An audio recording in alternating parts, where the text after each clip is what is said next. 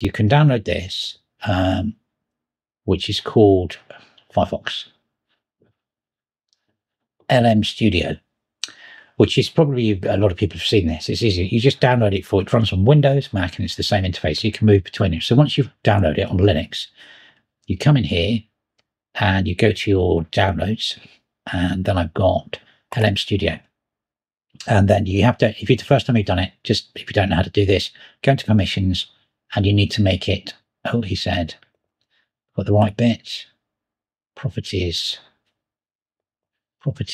execute, there it is, so I missed it totally, it's GNOME, execute as a program. So now I can write, and from an app images, it brings down all the dependencies with it, so it's no installation process. So let's launch that. And again, I've already installed, let's select the model.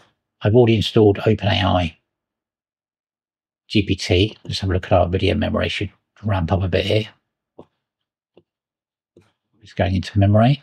But there's a lot more control on this, and there's a lot more levels you can go with it.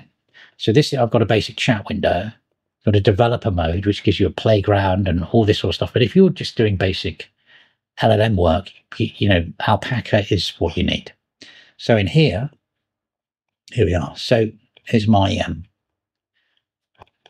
chat window. Let's just do a new chat and run that one, and we'll just say create an HTML game of tic tac